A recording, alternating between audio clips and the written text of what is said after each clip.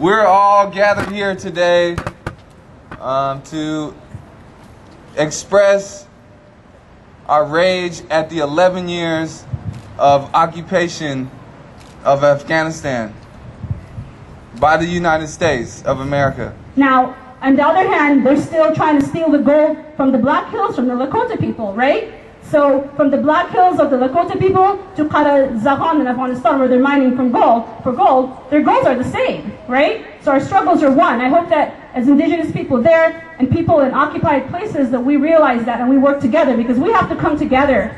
We have to come together to fight this very powerful machinery that's working against us, this imperialist, colonizer, freaking criminal machinery that's working against us. We live in a capitalist nation state that was founded on slavery and genocide. This is occupied land we're standing on. This is the land of our ancestors. This is the land of people who fought and struggled, who didn't sit back and stand there or expect a paycheck, you know, like a lot of non-profiters do, for the liberation of our people. So I think we need to stand together and continue standing together, whether it's from Afghanistan, Palestine to Mexico.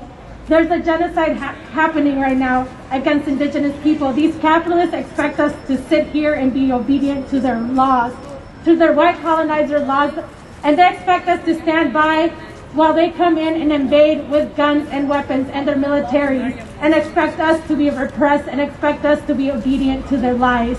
And so this is why we need to stand together, folks who understand that we are fighting a machine, we are fighting an empire.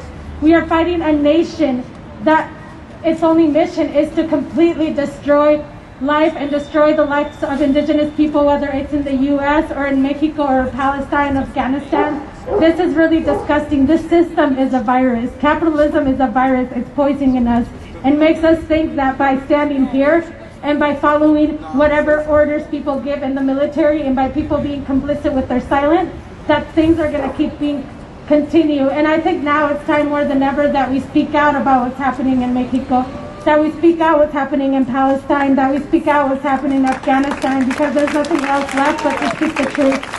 I think we want the exit of the colonizer in all its forms, in all its manifestations, with all its systems. We don't want integration into a system of exploitation and a world market that's dominated by Western powers. When reformists or the intellectuals of the colonizer ask you, so what are you going to do? You're going to fight with knives and guns that they gave you in the 80s? You say yes. Yeah.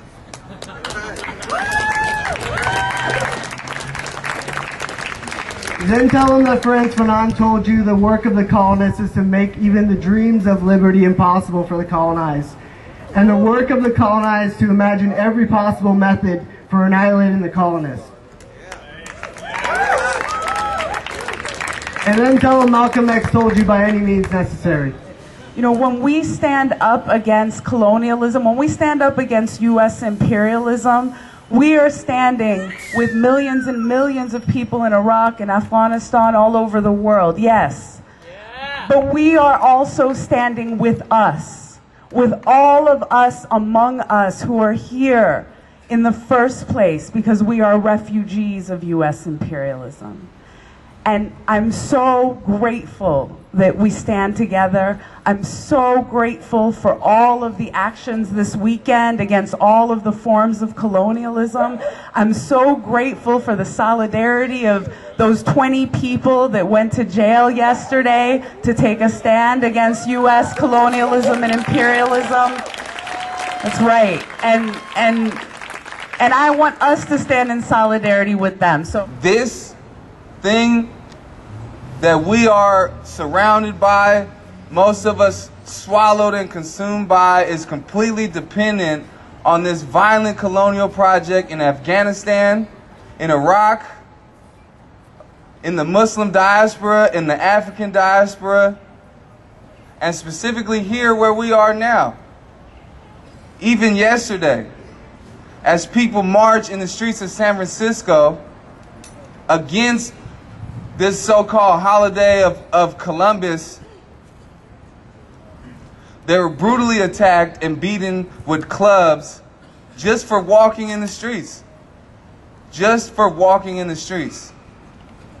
as high-tech machines of war fly overhead for Fleet Week, the sound that for many of our comrades around the world signifies the end of their whole community, and we're beat down in the streets for saying that genocide is wrong. But we're going to do more than that, because we're going to commit our faith to action, and we're going to put skin in the game. And what I mean by that is we're going to be in the streets, we're going to take action, and we're going to move on this beast until it dies. Takbir!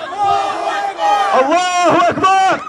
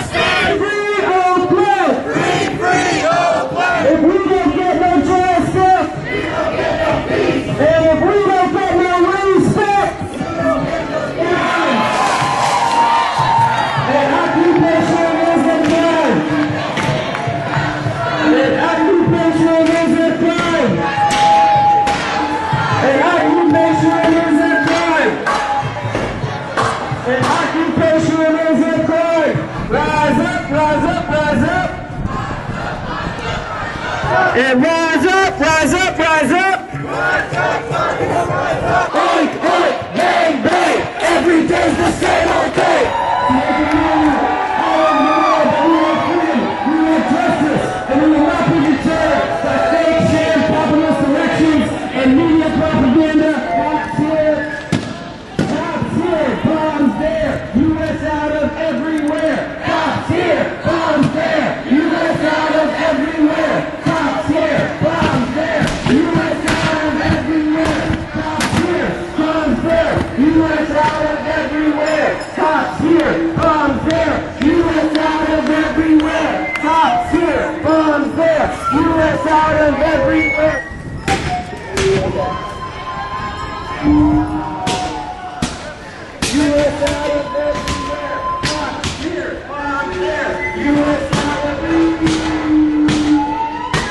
U.S. out of everywhere. Cops here, bombs there, U.S. out of everywhere. That's right. All right, y'all. I'm passing it on to the next channel. I love you guys. Salam alaikum, rahmatullah.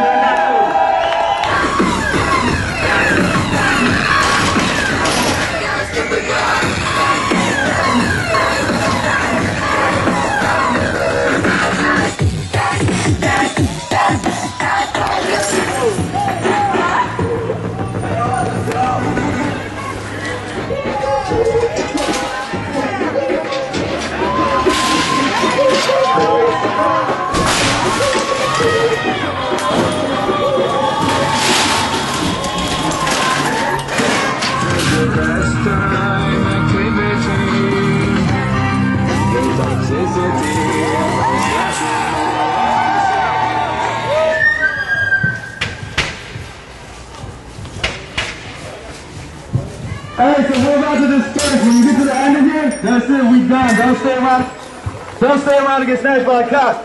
Peace, love to all the soldiers. We gonna be out here again. This is only the first step.